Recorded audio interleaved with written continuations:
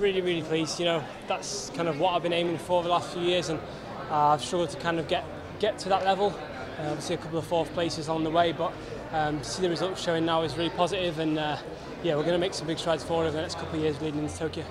And in terms of those strides, you know, what sort of gains are you hoping to make in training, and you know, what's kind of next for you, if you like, in terms of your regime as you look to continually improve? Just working on a lot of things we've highlighted there, and over this last week and the last couple of years, and yeah, just doing the little things to make the big differences. And obviously I've had a bit of a tough year this year, so we're going to have a much better block over the next couple of years, and get a good block of training under my belt before I have to compete. So it can only get better from here, really.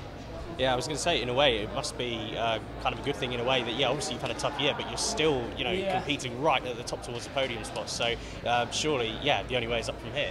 Yeah, exactly. Like to put in these performances, say with the, I suppose the year I've had and how difficult it's been, I can't complain.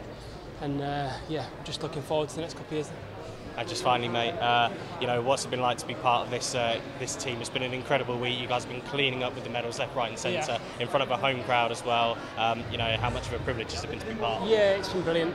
Say we've bred one of the best Europeans we've ever had as a team, so to be part of that is brilliant, and to see the other guys having success as well is just great for the team, and we've got such a great environment at the moment within the team. It's good to be part of.